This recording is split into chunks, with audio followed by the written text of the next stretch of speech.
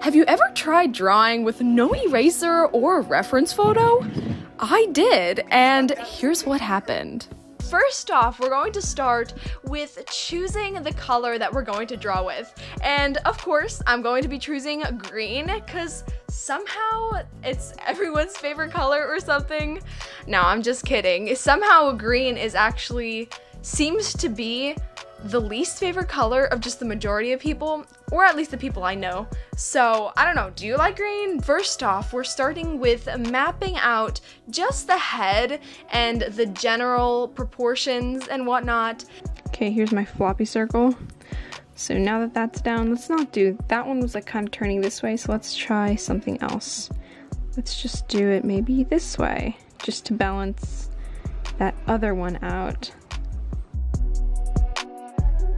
And this is the moment where you're like, oh my goodness, this is just a blank canvas, right? Just getting over that fear and just starting is such a huge thing.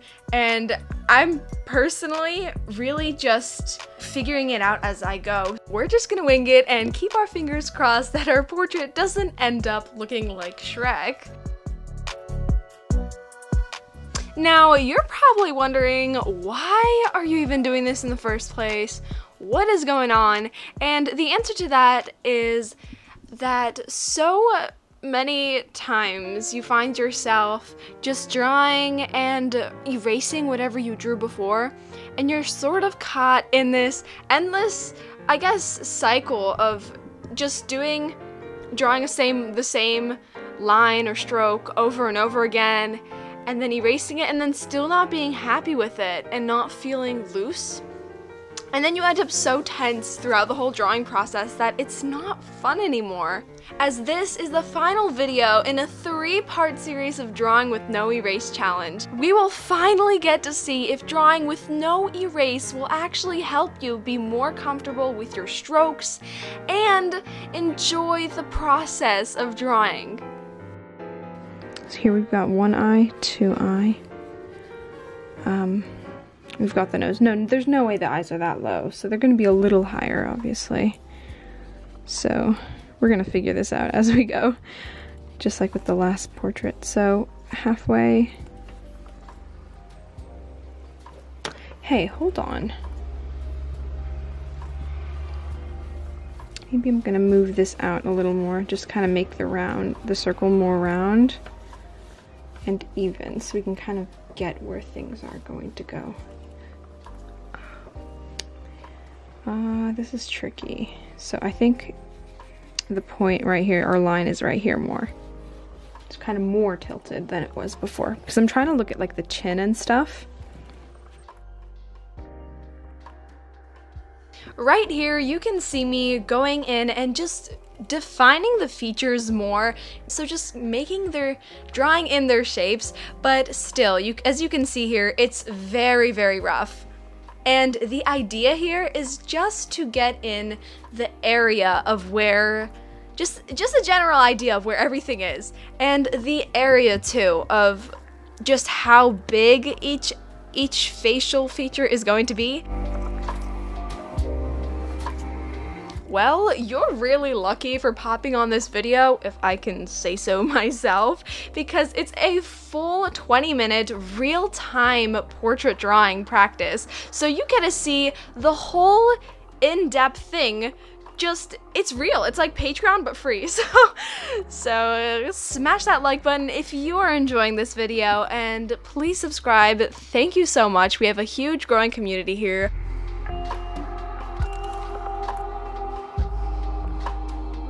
Right now what I'm going in and actually shading in just the planes of the face, so just where light hits and, you know, the planes of the face, and you can tell it's really, really rough at this moment. We're just blobbing things in, just the general area. Don't stress out about it, don't overthink it. It's okay. So just go with it. Just go with the flow, see what problems come up, and just fix them as you go.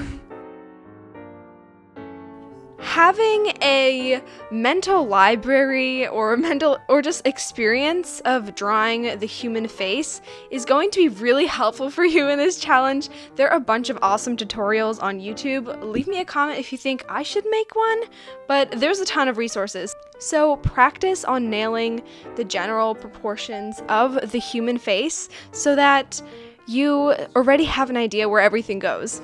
And it'll just make your journey so much easier. So on this channel, this past couple of weeks of uploads, I've been working a lot on portraiture, of just drawing portraits, and this is basically a culmination of everything I know.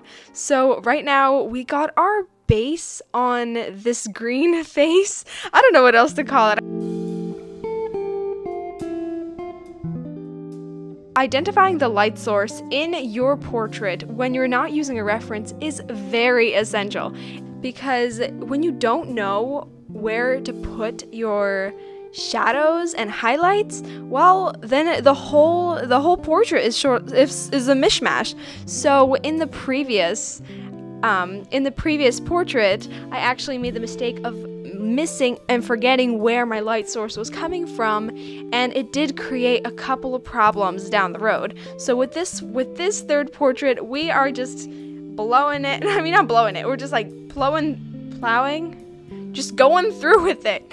And wait until we start going in with a darker color. We start to finalize where everything is, and yeah, it's going to look so cool. At this point in the drawing process, we have a general already foundation of where all our facial features are. So now we're going in with some adjustments. So right here, I'm just defining the jawline more, and we'll be changing the head a little bit, and you know, just looking and just taking a step back from your art and seeing what needs to be changed. And if you have trouble with this, of just seeing what's wrong with whatever you're doing, just get up, go take a drink, like take a little or just look out the window for 5 seconds, you know what I mean? And come back with fresh eyes to your art, and you will automatically just notice certain things. And I don't mean to be like, ugh, this is disgusting and horrible, I can't believe it. Like, don't put yourself down, but be like, okay, how can you make this better? How can you make this better? What needs to change?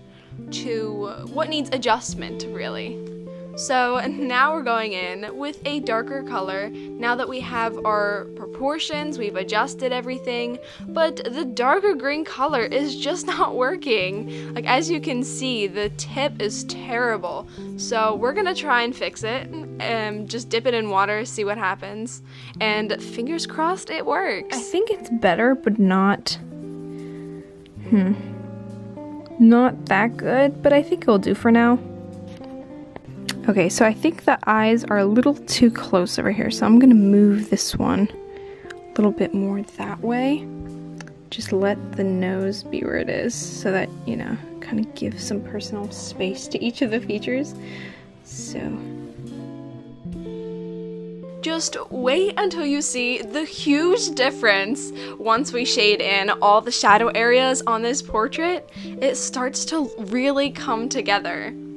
So the main parts right now that we're shading in is the planes of the face and the darkest areas. So as you saw before, we identified our light source.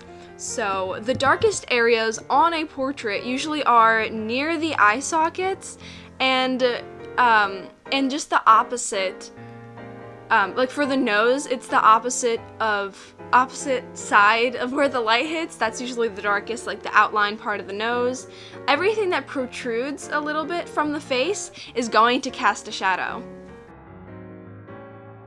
How do you cultivate creativity as an artist? How do you get creative when you don't feel like it? What makes you tick? Do you like a certain medium?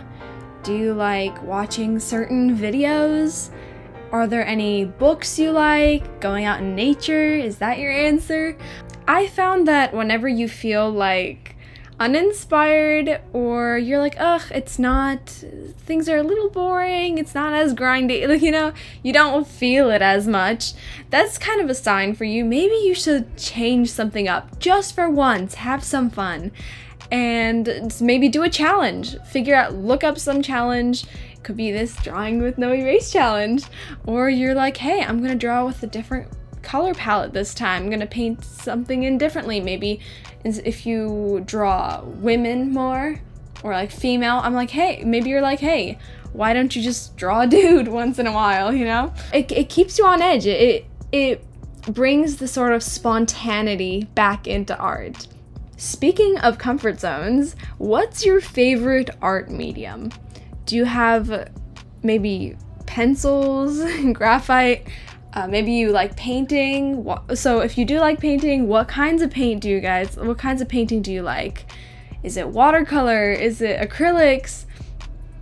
So before, as a kid, I've always drawn primarily with graphite. I had this sort of pencil set with just the different darkness of pencil, like with pencils with different shades. So from going from HB, which is the lightest, to I think 6B. And if you look back on my channel to my first videos, you'll see that I draw with graphite. I draw with charcoal too. I drew with charcoal, but recently I've started taking in color. Personally, color always scared me so much because it was much easier just to identify the values, and it's just doing the shading seemed to be just so much easier, isn't it? It's like just all you're doing is identifying where the darkest areas are and then just building off from there, right? But with color, yeah, you gotta mix if you're painting, and it's a whole nother ball game. So when I found that my sort of creativity was dwindling and it was time to just blow something new into my art, I started using color more, and you can see me move on to watercolors. And watercolors are a pretty they seem to be so unpredictable and uncontrollable. Once you learn techniques, it definitely gets easier, and you start to realize, hey, this is not so bad, painting isn't that bad, right? And if you're used to the precision that colored pencils or just any sort of pencil medium, I guess, you start to get used to that. But with painting, it's more big picture, I found, and it's not individual little shading things. Especially if you don't have a huge variety of brushes, it's more general. This is the third time I'm using these markers on this channel. They're not paint markers, but they're I think paintbrush tip markers or something. I don't know what they're called. But it's very similar sensation to painting, but it's markers. This time I wanted to try working in monochrome, which is just using one color in a variety of shades. And this is not what I usually do, but it was really fun to do, and I think it really turned out looking so cool. What is your art style, if you have one? I never really considered myself having an art style, so even if you don't think you do, maybe if you just take a look at your art, you see what you naturally gravitate towards. Even if you're like, whoa, it's not so distinctive. I'm just so drawn to drawing faces and portraits. Ever since I could remember, it was always just eyes. I was drawing eyes. So I guess this realism is sort of a main theme in what I do. Let me know what you do in the comments. That'd be so cool to hear.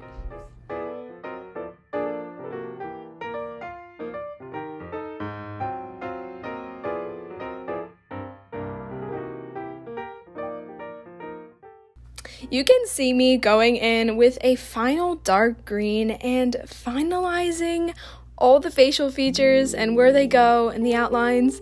And this is hands down the most nerve-wracking part, because one wrong stroke here, one wrong line there, and it's gone. It's gone.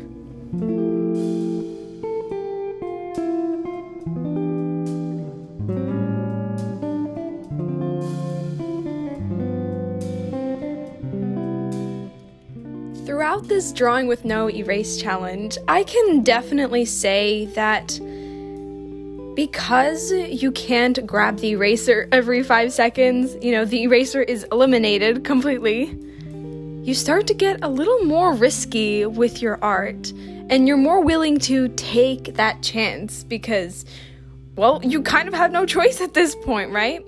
And lately I've been feeling that, especially when you feel that you have this precious art syndrome. In pottery, I heard it called precious pot syndrome, where you're like obsessing over every single detail on a pottery piece and you're so afraid to lose it.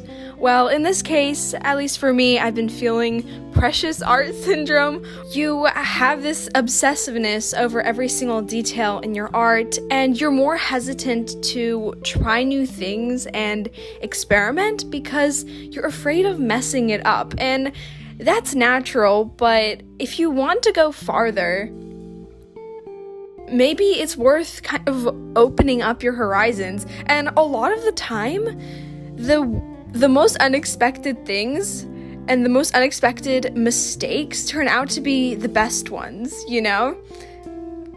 And it so happens that you discover new things when you go out of your comfort zone. And so with this challenge, this is what we are trying to achieve, and it has been working. So if you're feeling the same way, then I really recommend trying this for at least a couple of drawings. Let yourself loosen up and put it in your mind that it doesn't matter how these will turn out. It's just an exercise, and see where it will take you.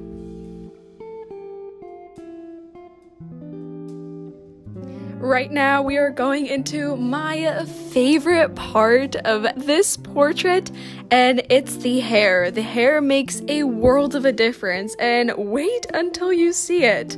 It's gonna blow your mind. So what we're doing with hair is we're trying to get the general hairstyle in and trying to understand the general direction of where the hair flows. And I think for this face, I want to do the hairstyle, the floof I don't know what it's called, but where I guess it's like the boys brush their bangs up with gel. So, and then the rest is shorter. So this is what we're going for. I don't know what it's called. Write me a comment. But with drawing hair, it's very important to go in with the idea of not individual hairs, but general locks, if that makes sense. And you definitely have to re-identify your light source and keep it in mind, because where your light hits, it's going to leave a highlight on the hair, right? So that's how you can give an illusion that there is hair, and it has dimension.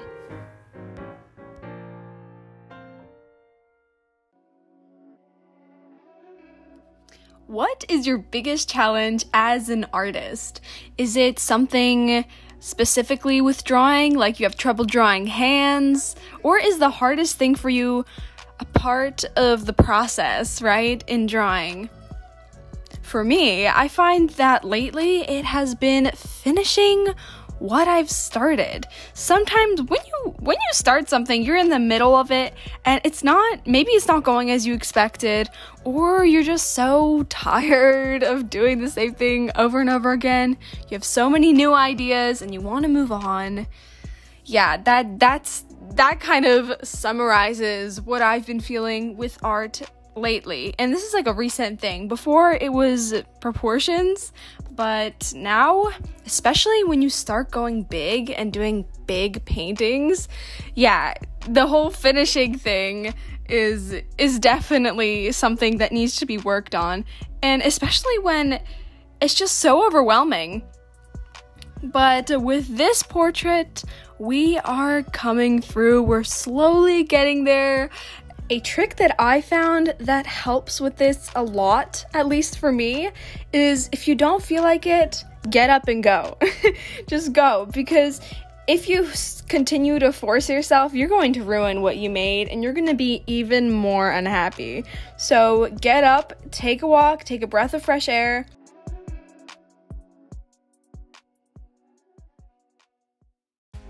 The hair on this guy is almost finished, and doesn't it look fantastic? Right? It looks so good. When your portrait is almost done, I find that kind of reevaluating and taking it slow at the end and just seeing what additional details you could add, like an earring, for instance, is really essential to the end part of the process. And these last minute details and shading, it's really minimal effort, but it makes the maximum amount of change. And it turns out that brush pen, that the end was all crazy. It's actually a really cool shading brush. And yeah, so that also goes to show that weird things sometimes, things that are unexpected, sometimes turn out in your favor.